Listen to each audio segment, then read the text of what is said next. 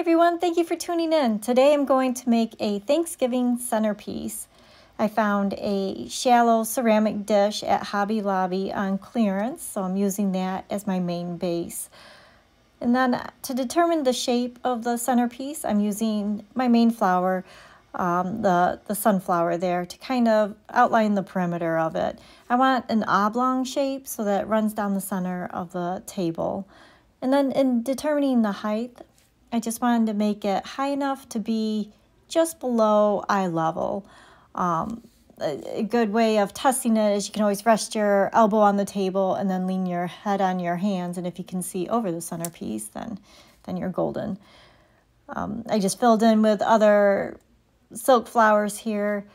I really like this color combination, the yellows and oranges, reds. I like having that a little bit of kind of grayish green too. And then paired with the white, I think it kind of brightens up the centerpiece. When I think of fall, I don't usually think of whites, although you do see some wildflowers out there this time of year in white, but I always picture more of warm colors, the reds, oranges, yellows, browns. I never really picture white, but adding the white really just brightens it up, kind of gives it a different feel. I've had the pleasure of working with some really great designers, and one of them that I worked with said that adding white to an arrangement makes it happy, and I totally agree. It does just kind of give you a smile on your face, gives you a joyful feeling. You can really set the mood with the colors that you choose on your centerpiece if you wanted a more fancy, I guess, or more dramatic, I don't know, centerpiece. You could go with maybe darker colors, richer colors. But I always like having just kind of a fun feel. Thanksgiving's always a fun time to be with family.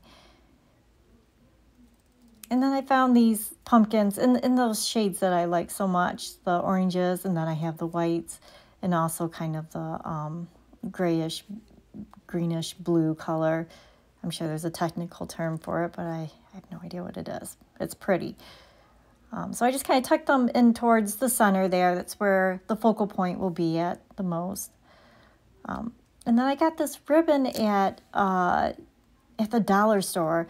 I honestly never thought of getting ribbon at the dollar store. I don't know why it never crossed my mind, but when I stopped and actually looked for it, I thought, wow, they have like a pretty nice selection. So this is a wired ribbon.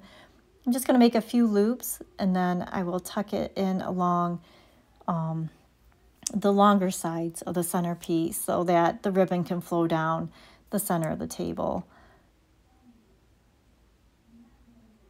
And I actually had misplaced my wire pick, so that ribbon's actually just kind of sitting in there. But I did glue it in later. But for the sake of not having to hunt down all my stuff while on video, I thought I'd just do the wire. And because it is a wired ribbon, it's nice to really fluff out those loops, and you can kind of make the tails of the ribbon roll out. Just gives it a nice pretty flow to it.